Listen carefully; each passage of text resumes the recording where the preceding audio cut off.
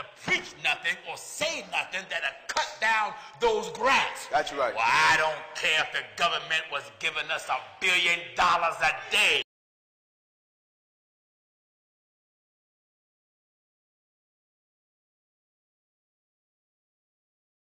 Stations now. They don't want me to preach against homosexuality. Yeah. Amen. Their television stations now don't want me to preach against homosexuality. I was in England 2 weeks ago, and even over there now, they are passing law. They're making law now that if you preach against homosexuality, throw you in jail. The government of England now want to dictate to religion what to preach and what not to preach. Amen. The government of Canada want to dictate to religion what to preach and not to preach. And I'm telling you, America is heading the same way. Amen. Now, the reason why you find these preachers like T.D. Snakes and Creflo O'Penny and Peter Popoff and the cotton candy preacher Joel Osteen. And the reason why you find Fred Price and all these other fellas who love to wine and dine you to hell. That's right. The reason why you find many preachers don't speak against the government and their laws, because 99.9 of them are there's a program in their organization where they're getting governmental subsidies. Yeah. And because they're being funded by the government, they don't want to preach nothing or say nothing that'll cut down those grants. That's right. Well, I don't care if the government was giving us $1 billion a day. Go ahead. I'll blast you into hell. That's right.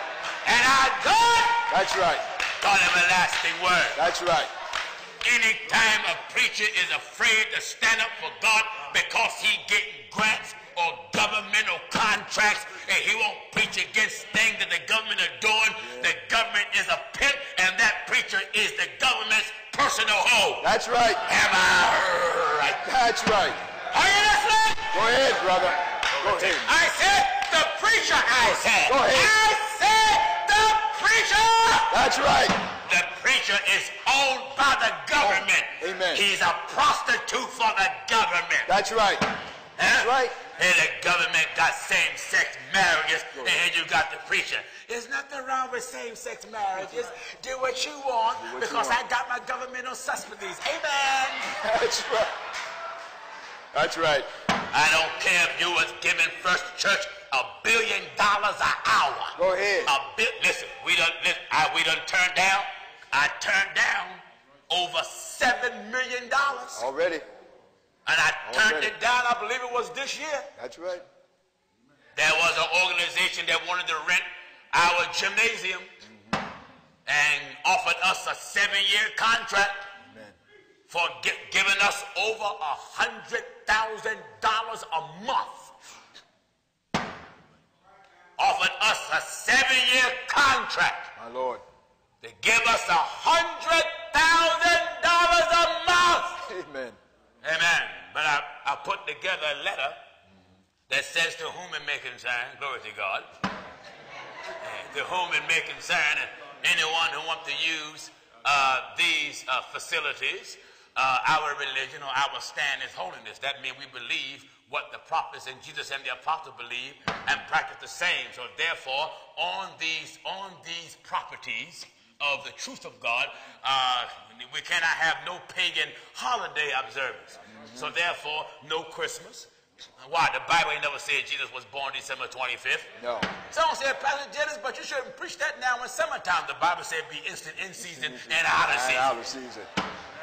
So right. If I kill it in the summertime, I save you money in the winter. That's right. That's right. Hallelujah. Amen. You know it ain't no man coming down your chimney in Harrisburg and live to tell about it. Lord. Where they God, you will beat him before he hit the ground. That's right. You'll either beat him or you'll take his boots. Can you get what I'm telling you? Hallelujah. But we put it in our paperwork. There is no Christmas celebration. And they wanted to rent our gymnasium and use our classrooms. We had it in our documentation. No Christmas decorations. No Christmas plays. That's right. You can't even sing a Christmas carol. That's right. No trick or treat. No Halloween parties.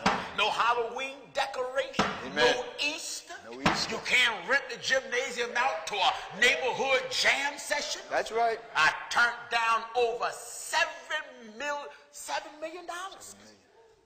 Wonderful, brother. Wonderful. And when they read that, they said, well, we respect your beliefs, but we think we'll take our business elsewhere. I didn't say, well, wait a minute. No, wait nothing. Oh, no. No, no. Ain't nobody hoe. You can't buy me. Go ahead, brother. I believe what's written. That's right. Anytime you're going to sell out for money, you ought to go to hell. Go. Amen. And you don't love Jesus. That's right. Jesus said, if you love me, you'll keep my commandments. That's right. And you find these churches that got all these. Listen, there's nothing wrong with having governmental programs. Nothing wrong at all. As long as you don't bow to the rules of the government anytime it makes you contradict the standard of God. That's right. Huh? Amen. And man, we plan on having a senior citizens home. But it ain't an old person in that home gonna bring a Christmas tree in there. No. I don't care how old you are. Amen. I don't care if it's so small, it's smaller than Charlie Brown's Christmas. Amen. Yeah, Amen. not here. That's right.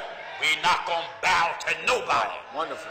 Huh? Wonderful. You know, when you got this thing like the Bible said, you do it the way God said, first and foremost. That's right. Are you getting what I'm telling you? For we must all appear. We must all do it. All appear before the judgment seat of Christ. You're gonna stand before God. Oh, yeah. Why would a child of God take their children to a Christmas parade? Go ahead. That's not for God's people. For God's people. Christmas is heathenism. That's right. Christmas is paganism. That's right. Eh? Why would you take your child to a Christmas parade, take him to a pervert, Amen. sitting on a pervert lap, and a man looking at your half-naked little daughter, and a man looking at your son too? That's what right. do you want for What do you Christmas? want? Yeah? Oh, yeah. Eh? That's right. If you love your children, tell them the truth. Go ahead. Christmas is a lie. Amen. Bible ain't never said that Jesus was born December 25th, no more than it said that he rose on Easter, you liar. That's right. It's lies. It's lies. Amen. That's why I thank God for the truth of God, because it's guaranteed that we're going to tell you the truth. That's right. It's guaranteed. No maybe it's all about it. So you may turn the television on and say, what is they going to preach today? The truth? The truth. The whole truth? That's right. And nothing but the truth. So help me God. That's right. Eh? That's right. Glory to God. Hallelujah.